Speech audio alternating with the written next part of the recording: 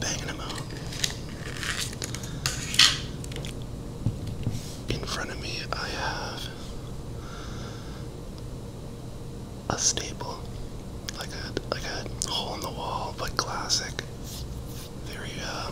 Very well known, very decorated hole in the wall, like just barbecue delicatessen type joint.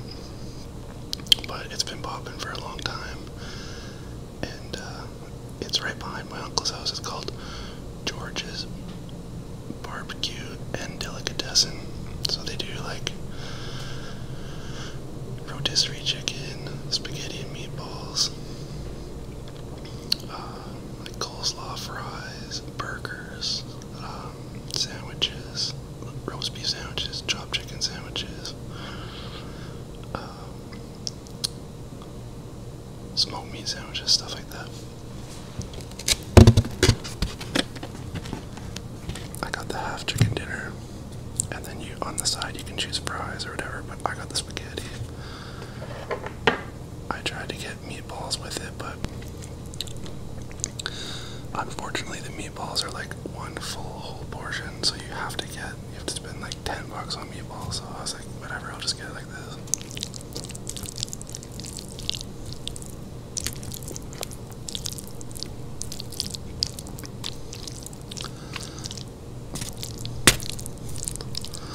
I suppose chicken and spaghetti might be a little weird, I don't know, but I'm looking forward to this big time.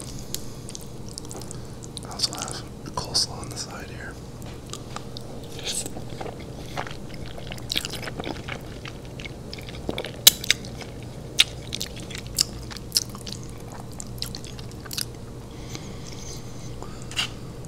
Delicious.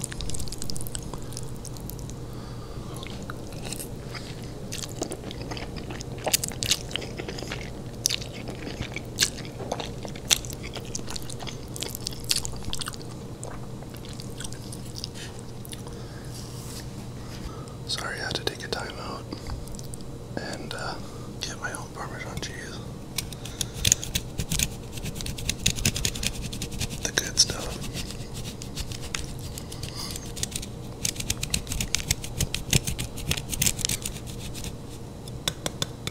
Let's get into this chicken.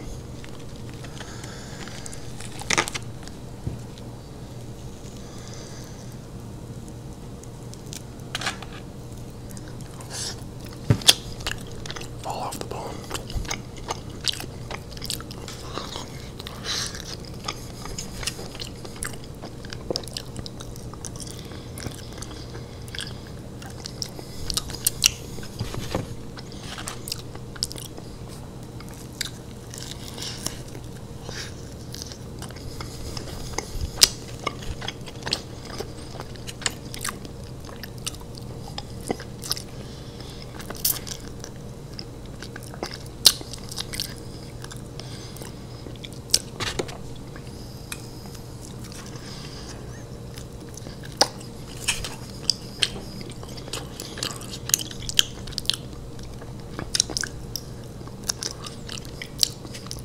Yeah, back when I was like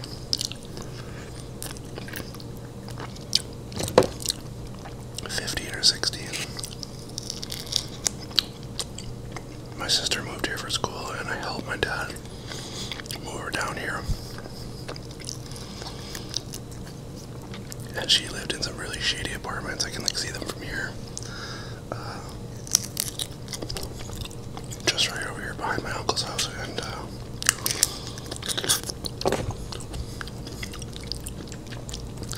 her and her childhood friend had a place together, and then she had been living here for like a year and a half or so. And me and my boys were, I think,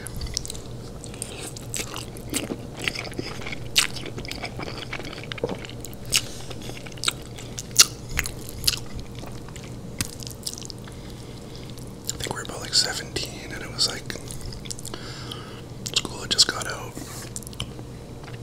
And they were like, yo, let's just take a trip somewhere, like let's get on a Greyhound bus and just go like to Toronto, go to like Canada's Wonderland and stuff.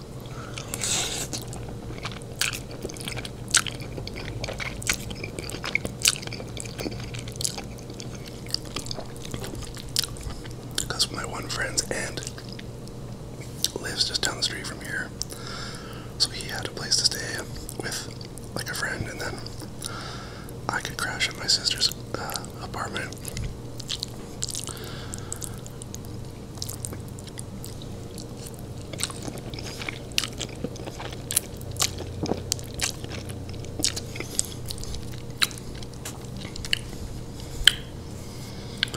So we booked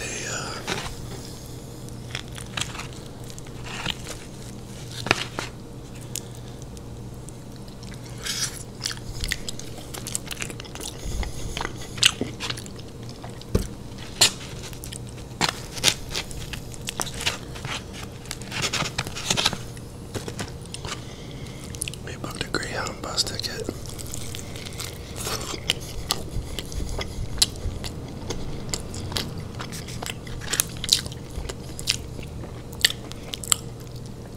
And headed off to Toronto for like a week.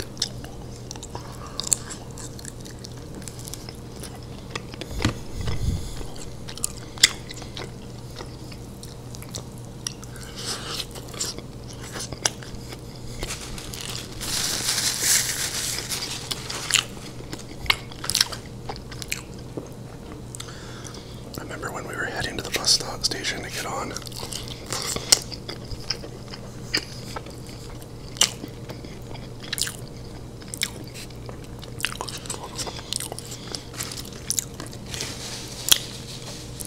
We brought 3 joints with us because we wanted to, when you stop, just like we wanted to smoke a little bit of a joint and just kind of be baked on the bus.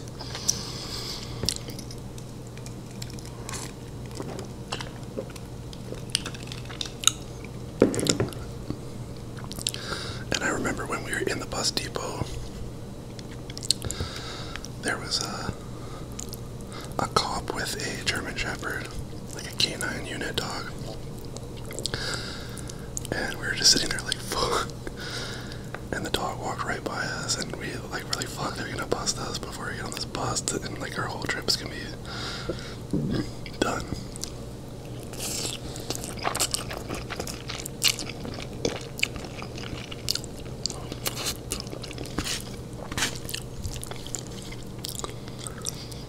Especially scary when you're 17 and you're a huge pussy, right?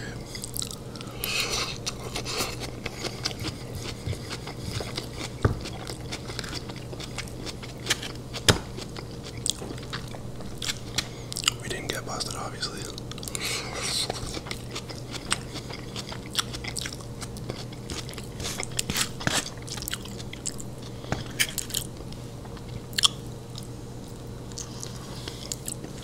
Got on the bus and headed out to Toronto.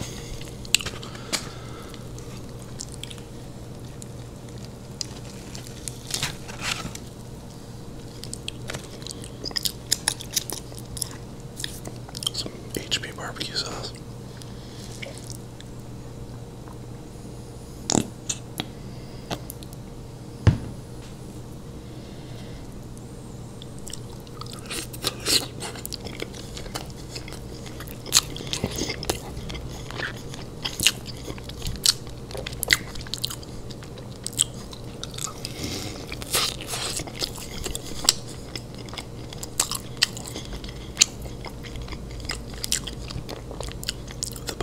The bus ride down was pretty jokes. Like, we smoked at every stop.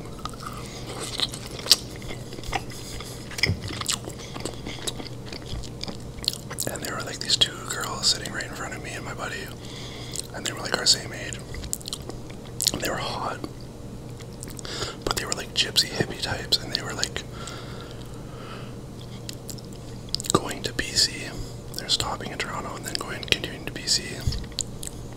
And they were just like floating for the summer, just like being real gypsy about it.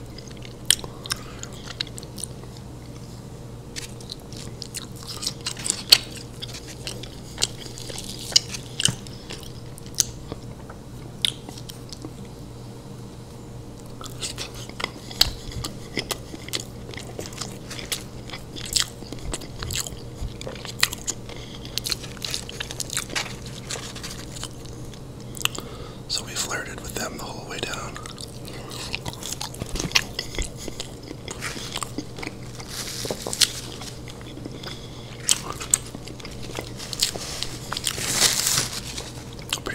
got their information, but we never ended up like hanging out with them.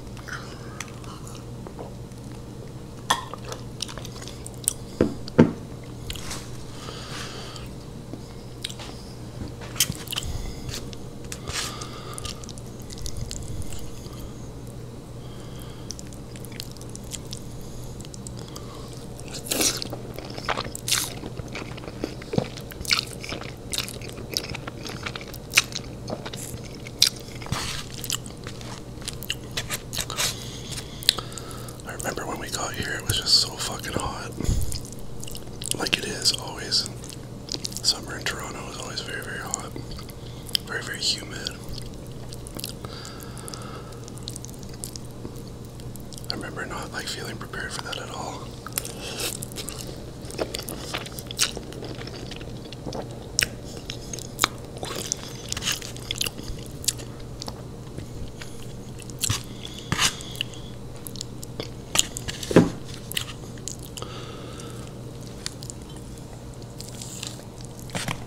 So yeah, I stayed with my sister right here at the corner of Sherburne and Dundas.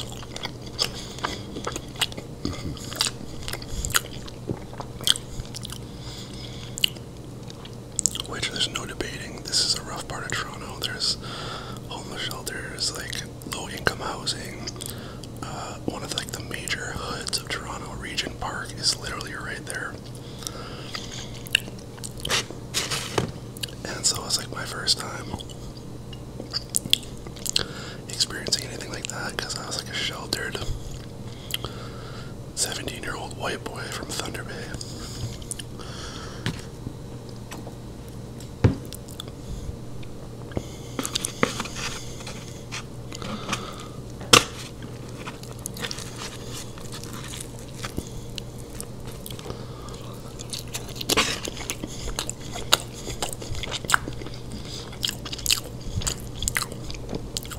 I remember I was on my sister's like balcony looking down at the corner, and there's this house that was like all boarded off, like an abandoned house, a bando.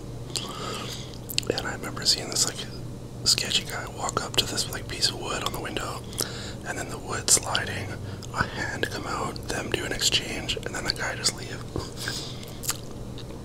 I was like, okay, obviously I know what's going on there.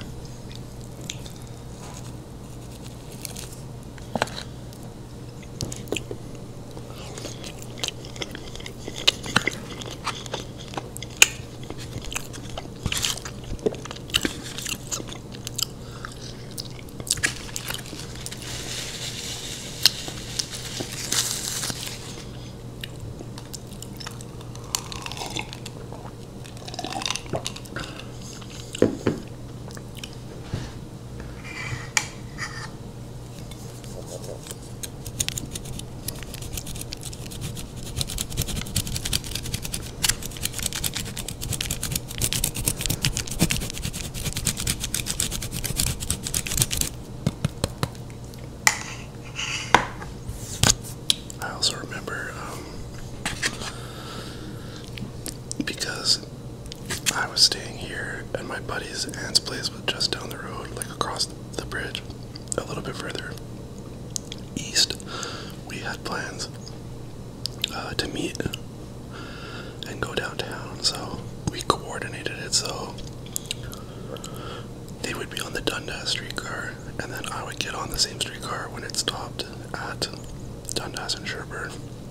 So I'm standing out at Dundas and Sherburne by myself, waiting for the streetcar, like waiting for these guys to come and like holler at me outside the window and be like, yo, get on the streetcar.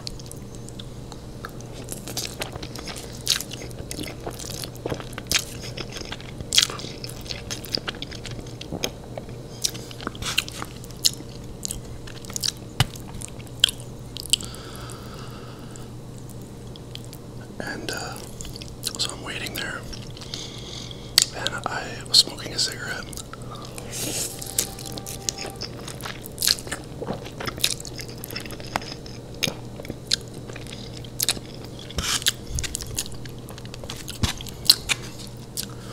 And it was a sketchy area, sketchy corner with sketchy people. And this dude walked up to me, like in his 30s, and he was like, just diesel, and he had all down his chest, he had like scars and stab wounds. And he asked me for a cigarette, and I was like, yeah man, sure, here, and I gave him 2.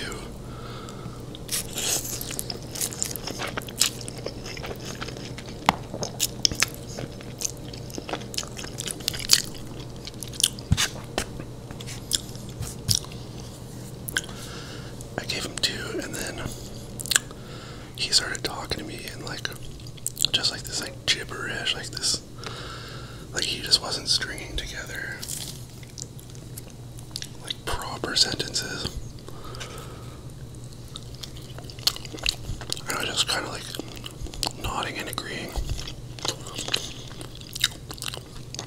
And then out of the convenience store behind me came this next guy, and they like started having this like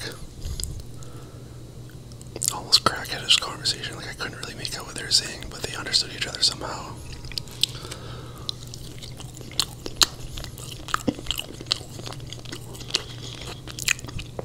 And then the guy with the scars on his chest,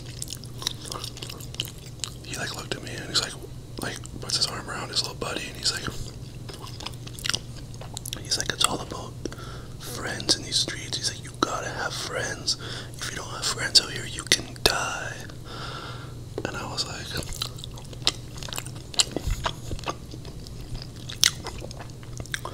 for sure, man. Like, definitely friends are important. And at that moment, my boys pulled up on the thing, on the streetcar. And I was just like, okay, man, see you later, peace.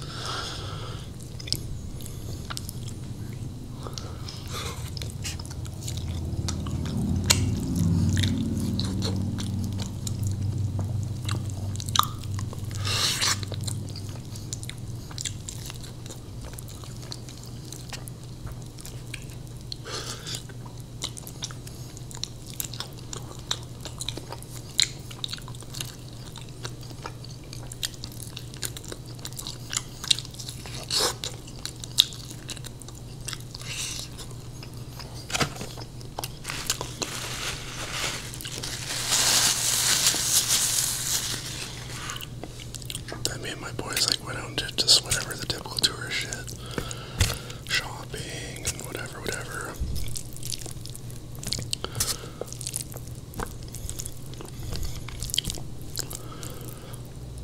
I remember being so like affected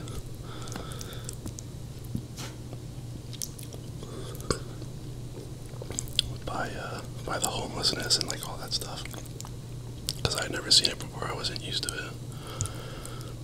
And so I felt bad for like so many homeless people. I'm like, I just kept wanting to give people change.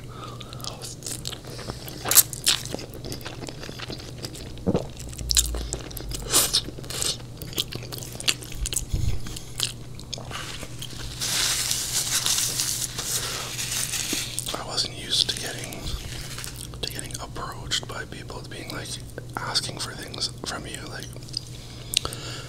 So I was like, I felt like super uncomfortable with it, so I kept being like vulnerable to it. But after you live here for a while, you get used to that shit, and eventually you just become like cold to it, and you just turn a blind eye essentially.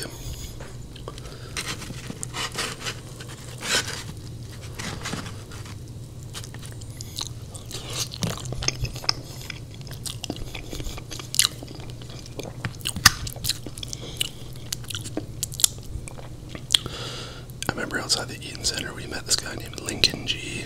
He was slinging CDs, and like I rapped at the time, obviously, like back then, and so I was like, he's like, do you want to buy my CD? I was like, well, spit bars for me. And then so he spit, and they're actually pretty good, so I bought a CD. And then I spit for him, and he was actually like pretty impressed. Like he's like, oh wow, you actually can rap. And then so that was just like a random thing that happened. And then later on in the evening,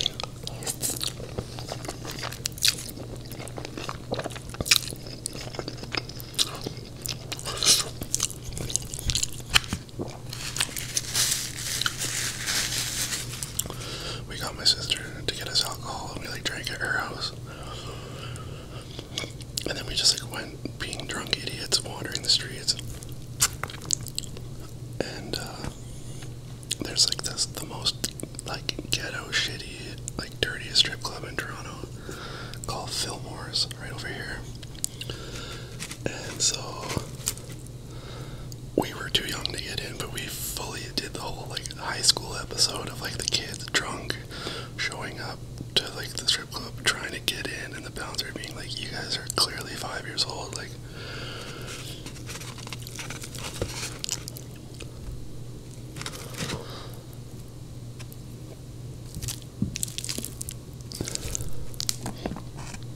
so needless to say, we didn't get in the strip club.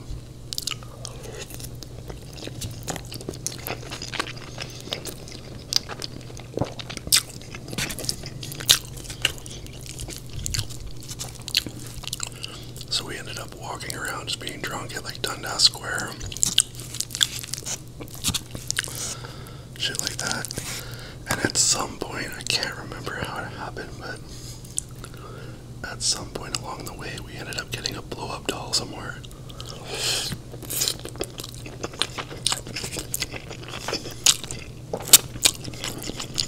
I remember we were just like really drunk and young and juvenile, and we had this blow-up doll that we were parading around the streets with, and we were getting people to like just like do funny shit with it, and like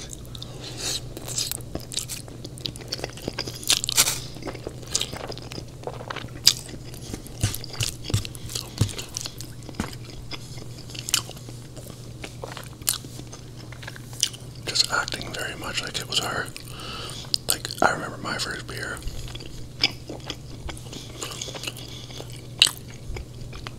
We were very my first beer that night.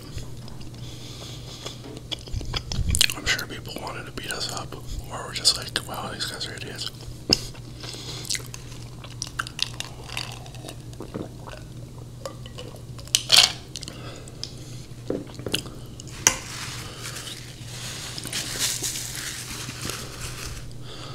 All in all, it was a pretty fun little getaway.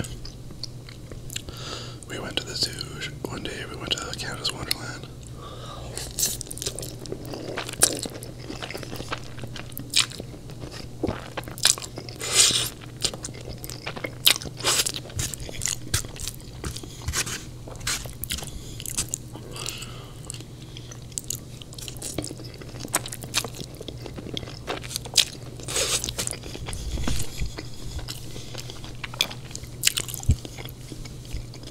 And I ate here way back then. I think I remember being better before. I was also young and hungover and shit. I probably, I didn't even know any better at that age.